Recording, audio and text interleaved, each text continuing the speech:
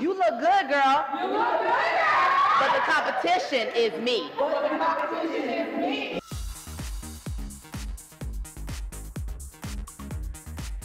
You notice that she walks so well.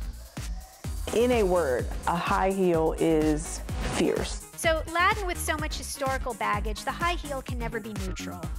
It's just the ultimate symbol of femininity, in my opinion. Why are women forced to wear an accessory that is painful just to symbolize power?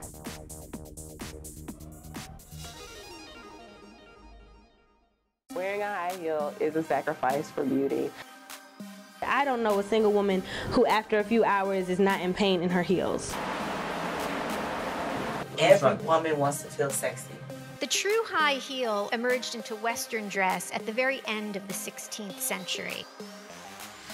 Whenever you're experiencing pain, that's your body's way of telling you something isn't right. You don't think the heel, right? You're just thinking, wow, that's a beautiful, confident woman that is walking with some purpose. The minute you put them on, you feel sexier, you feel more confident, it gives you better shape, a better body.